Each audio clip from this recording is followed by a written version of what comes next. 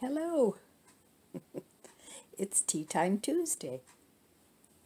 Okay, I'm cheating. I have coffee because it's morning. Cheers. I hope you're all doing well. And it's another cold and dreary day here in May.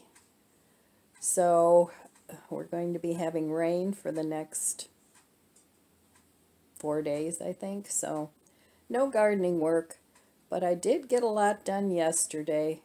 I planted 2 big pots of gladiolas because I figured if I want to save the bulbs here in Ohio,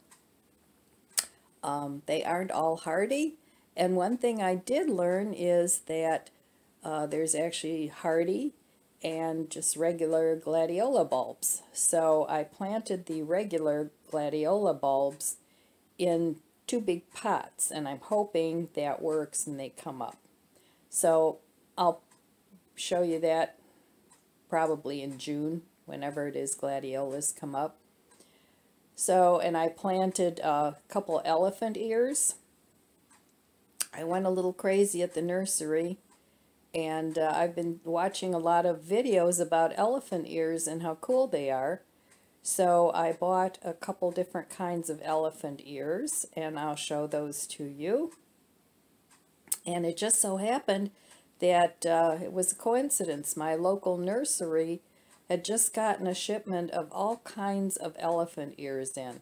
And I was looking specifically for the mojito, which has beautiful speckled leaves. And you can also use them as a house plant. So I will overwinter them. And a friend of mine gave me a bunch of bulbs. She gave me an elephant ear and also a dahlia and a few canis bulbs. So I planted those in pots too.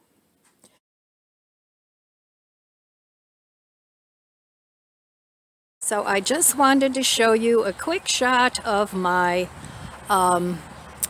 elephant ears that I picked up at the nursery. They're different kinds. This is the mojito. Oh, there it is. That's the mojito. So pretty. And they're still young. They'll get much bigger.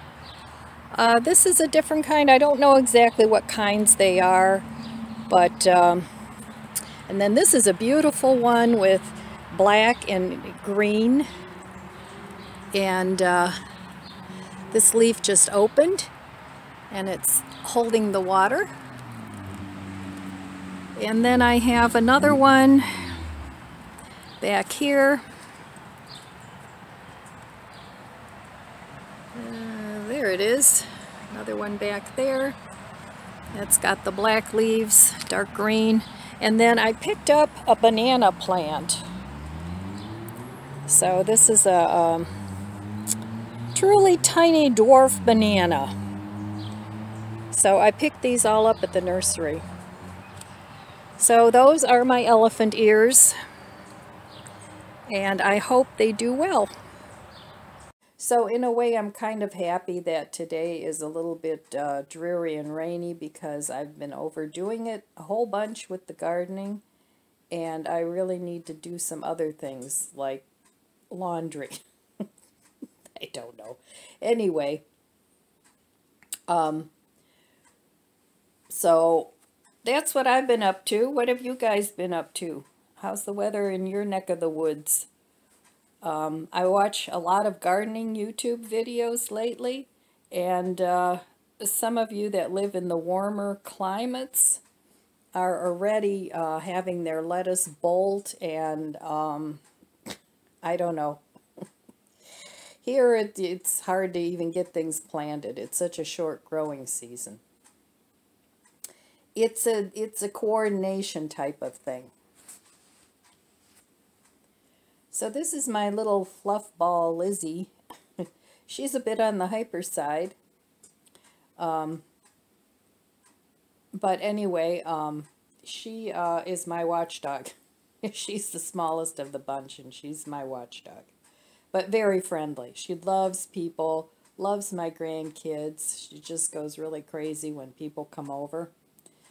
She sounds the alarm all the time. So life with dogs. How many of you guys have dogs or cats? I know not everybody is an animal person. I know my grandson, he can take them or leave them. I mean, he's good to animals, but, you know, I think he finds them a bit pesty.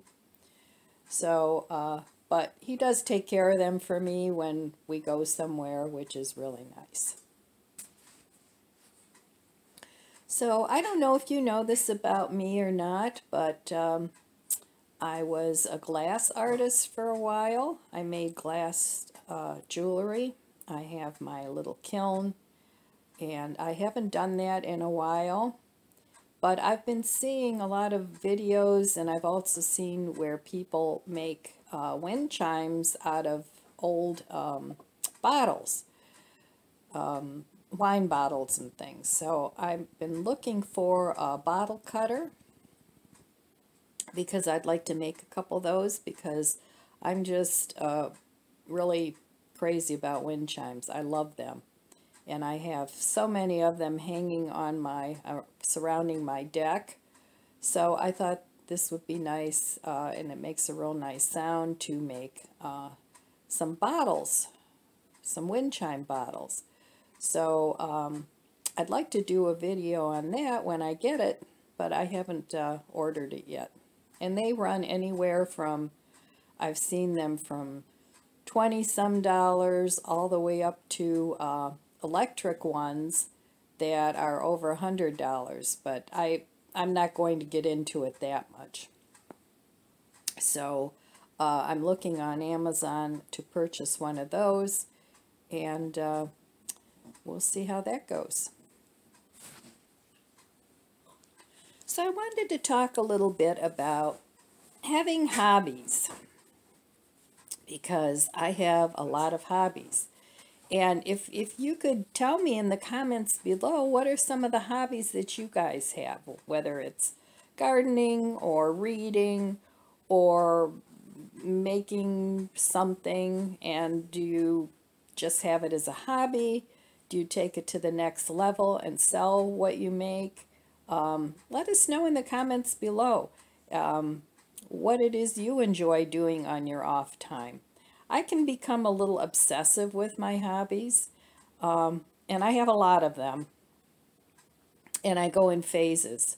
And one thing about me, when I go into something, I go into it whole hog. I need all the bells and whistles, and then I'm on a mission to master whatever it is that's my hobby. So some of the hobbies I have, of course, you know, my garden, my house plant garden, my indoor garden, my outdoor garden. I'm very much into that, and I have been for years and years. So that's a hobby that's stuck around. I used to make stained glass. I made designs, and I sold some of my things. And that was always nice, and I still have a lot of my supplies for that. I was into that when I was younger, and then my kids came along, and it was really hard to continue to work with glass with little kids running around for obvious reasons. So I kind of shelved that, but I still have all my equipment, and like I said, I would like to get into doing some bottle cutting. So that's one of my habits, or hobbies, not habits.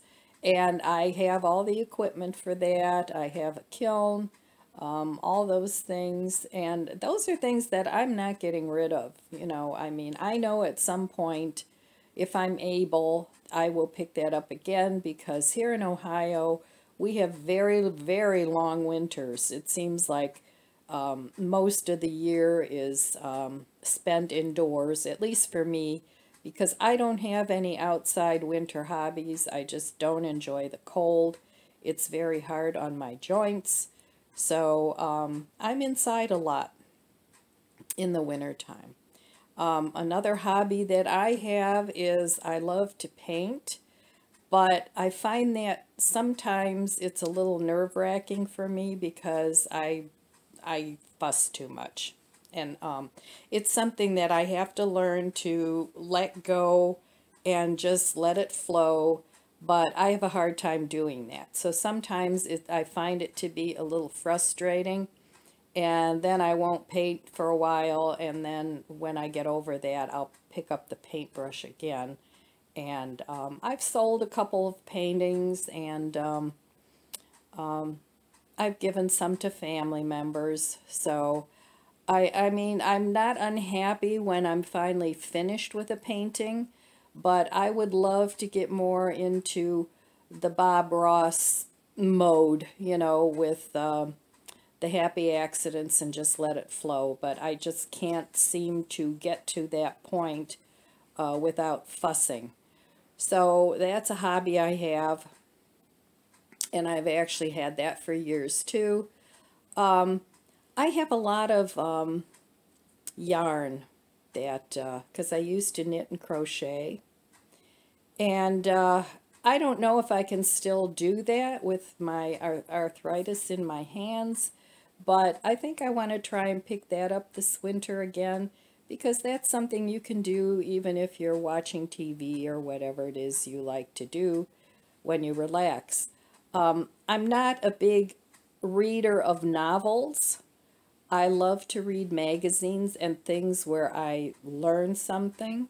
So I do have a ton of books, and I do love to read, but I normally don't read just stories. I did when I was younger. I used to love the Gothic romance novels, but not so much anymore.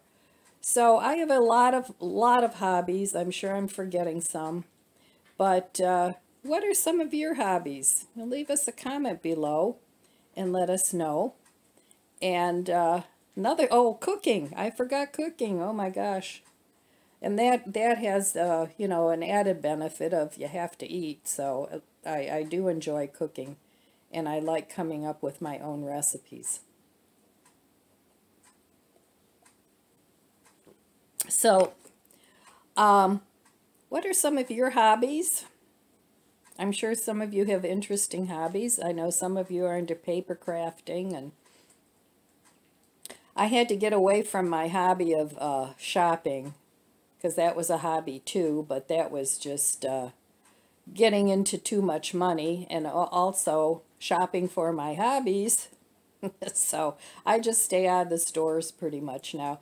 That's the one thing that I think has come out of the pandemic is a lot of these grocery deliveries, and you know, I mean, I know the mom and pop shops are struggling, so I do try and support them as much as I can. But it's nice to have something where if you don't want to go out, you don't have to. So for me, that's a positive thing that's come out of this whole mess. But speaking of this whole mess, how are you guys doing in your states? Are you pretty much open? Are you still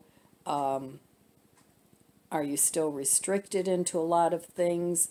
Or not just the states, but, you know, your country, wherever it is you live. Because I know some of us, or some of you, live in other countries. So anyway, that's pretty much all I have to talk about today is hobbies, and having fun with them, and keeping yourself busy, and, you know, not just sitting watching TV 24/7, because that gets a little boring. So anyway, that's all I have for you today. I hope you guys are doing well, and I want to wish you abundant blessings. Be good to yourself, be good to others. I love you guys. God bless, and I'll see you next time.